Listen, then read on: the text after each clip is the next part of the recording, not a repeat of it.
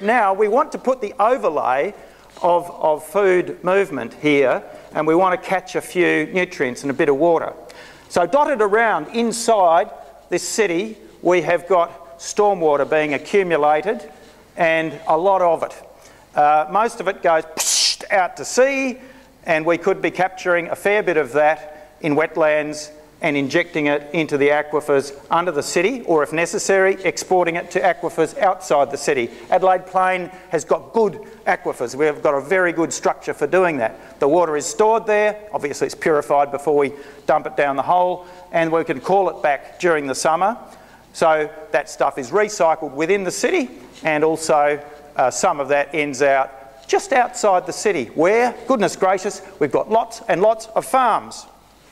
Now also hovering just outside, just on the periphery of the city, we've got these recycling kind of establishments. And so what are they recycling? Well, they're your human manure, which they love, and they can easily convert that into nutrient-rich water or strip the nutrients out, whatever, and they can redeliver that water.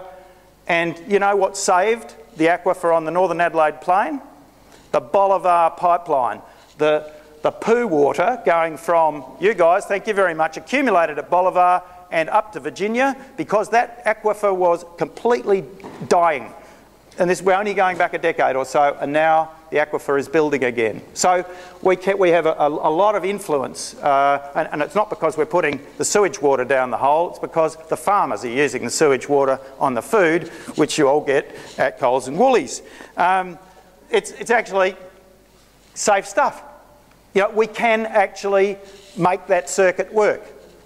I know the Queenslanders just can't handle the idea, but we have actually been drinking the stuff for years, so, you know, relax. The guys know how to do it. So we've got our human manure going out here, and we're cycling it out to the farms, and the food is coming back into the cities, to the farmers' markets, and everyone has access to the farmers' markets. We've got the community gardens, and there's one thing that most people overlook, and that is that sewage water can't ever sort of see the light of day until it's had bejesus chlorinated out of it. And so we can still use it, but only with subsurface irrigation.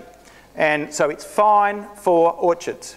And so everyone's worried about the park lands. We've got this fantastic, huge, great pipe around the park lands, and everyone's thinking, ooh, when's anyone going to use any of that? And of course the answer is, we've got those park lands there, it's owned by us, they've brought the water up, and now they need to plant some orchards. And then we're going to have food in abundance in those park lands, which in my opinion are poorly utilised. It would be quite revolutionary, but easy as to do. It's a cinch. So